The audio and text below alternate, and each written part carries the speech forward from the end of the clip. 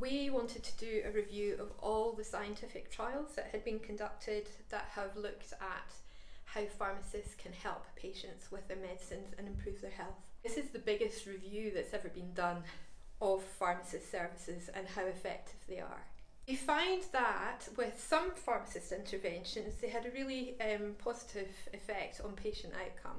So in particular, there are conditions, long-term conditions like diabetes and high blood pressure, and it was those two conditions that the results were particularly favourable. So the pharmacists were in different settings for the trials in this review.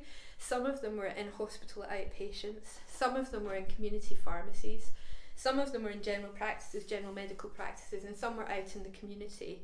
So, but we know that there's lots of community pharmacies across the UK, for example, and we know that the public aren't always aware of all the benefits they can derive from going to see their pharmacist or going to see a practice pharmacist. So it's an untapped resource perhaps. Pharmacists can have a really important contribution to make to help people manage their health conditions, and that in so doing we can increase capacity within our health system in order to make sure that these people are treated and treated effectively, in particular using their medicines to manage their conditions effectively, safe and effectively.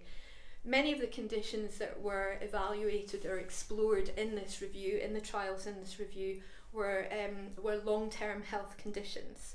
And we know that we have an ageing population, and that with age comes, we get more of these long-term conditions. So this is a growing problem. So we need to make sure that our health system is equipped to cater for this growing number of people and to try and maximise the benefit that they can derive from our health system.